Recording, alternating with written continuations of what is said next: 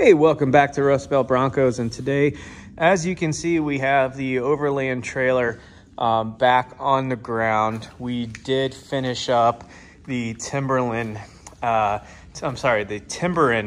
axles. These are the 3,500 pound axles on a 4x6 trailer, and some of the things that we did here is we had to reinforce the frame when we put this axle in.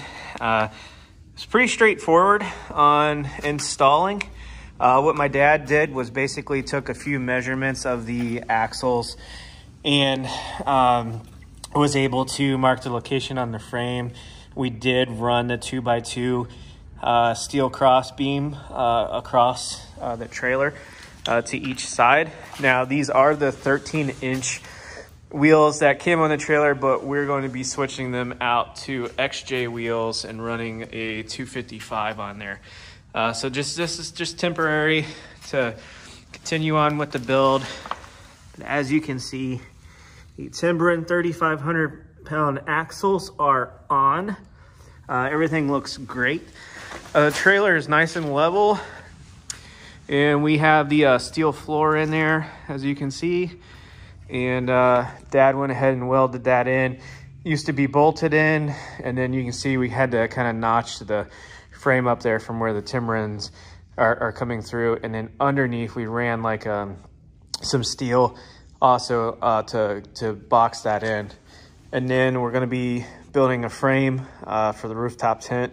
So this is the steel for that, and we're going to be cutting that out here shortly for the next video, and then welding the frame support for that up there, rooftop tent over there, and we're going to be also putting in a toolbox that I picked up today that we're going to be making the kitchen out of. So just a quick update on where we are with the trailer.